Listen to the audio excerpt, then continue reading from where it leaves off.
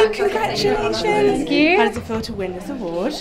Insane. Yeah, it's amazing. Yeah. So Martha, how did you find the process of being interviewed by Olly?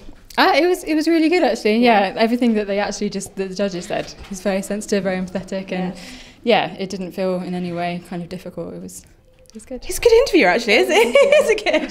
Sorry, we're talking about you like you're not here. Congratulations. Thank you. It's a weird one to win an award for. It's Martha's story, and Martha wrote to us, and this is the incredibly powerful thing about podcasting. You know, Martha wrote to the show and said, I have a story to tell. I want to share that story with your listeners, and trusted us to come in and hear that story from her.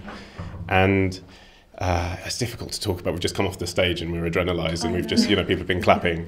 But actually what was brilliant about the way Martha told her story as well is that actually, and you can't say this when you're marketing a podcast about rape, it was entertaining, it was compelling, it was honest, and, able to point out the various things that happened that made you very angry, Martha, but also the things that happened that along the way were just sheer incompetence and shocking and relatable. And I think if podcasting's anything, it's about, honestly reaching people.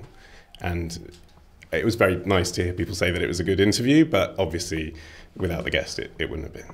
What's been the impact since you've spoken to Olly? What's been the response? Well, everyone's been really kind. There's been things on Twitter and just friends and family. Everyone's been really lovely, and it's really, I'm really happy that it's reaching people. That was why I wanted to do it, because as I said in the interview, people just don't talk about this. So I really wanted to get this out there so that other survivors feel that they can also talk about it.